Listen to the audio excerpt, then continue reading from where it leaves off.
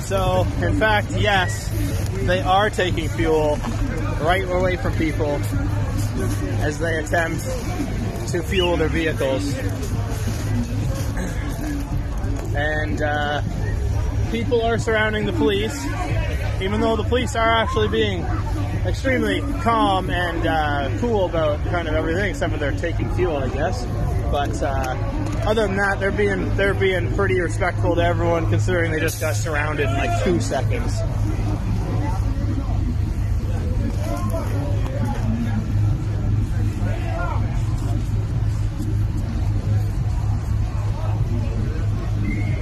Good evening.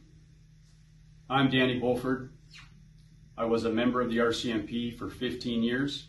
The last 8 was spent here on a full-time tactical unit, where I spent the majority of my time protecting our Prime Minister and conducting other tactical operations. I know what a lawful arrest looks like. We know of people being arrested for helping to fuel trucks. For what offense is still unclear. Please remain calm.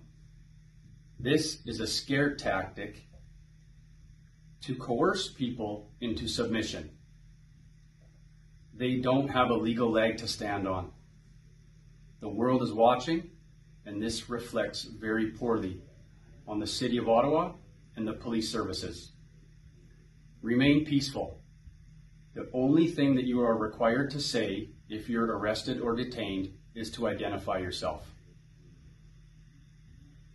Every Canadian citizen has the right to equal protection under the law. Hold the line. So here the officers have come in and are starting to steal the fuel that the volunteers locally have been bringing in. It was their first attempt. Now our move.